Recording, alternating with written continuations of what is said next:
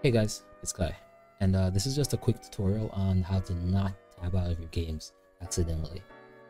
So everyone knows if you play games on PC, it's specifically like FPS games and whatnot, whether you're playing Apex or Valorant, if you have a second monitor, we all have that moment where we flick too hard and we fly over to our second monitor and we click and we get tabbed out and we usually die because of it. So what you'll need to do is head to dual monitor tools. You search that up, it'll take you to this page. Click download, and this link here will take you to the latest update for the file. But I'll leave a link I'll leave this link in the description so that way you don't have to do all of this. You go boom, open page, download it to wherever you want. As you can see here, I already downloaded it, so I don't need to save it, but you click save, then you go to where you downloaded the file,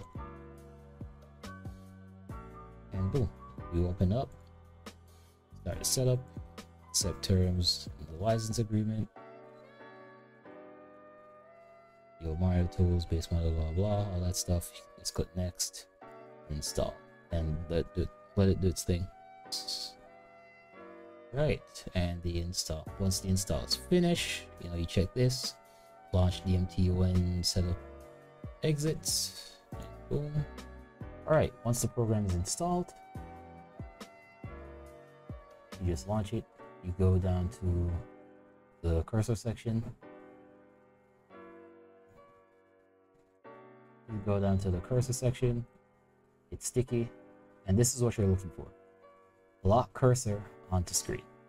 As you can see, for me, I have it set on my home button because I don't really use the button.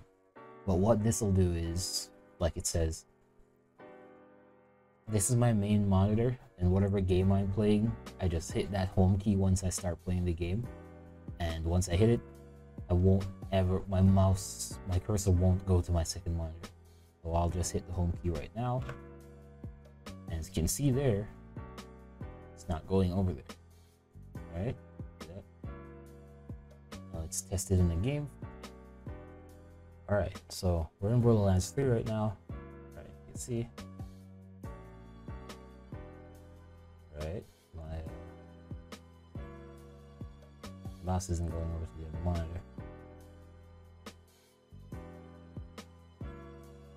All locked it. So yeah, that's pretty much to do it once again. So download the DMT tool, hit the cursor, sticky, and you look for a lock cursor on the screen. Set it to whatever button you want. Said as you hit that button, it locks it to your main monitor. And then you just push the button again if you want to head over to your second monitor to do whatever. And yeah, that's about it. So hope this helps. Thanks for tuning in. So stay tuned, stay safe, stay gaming.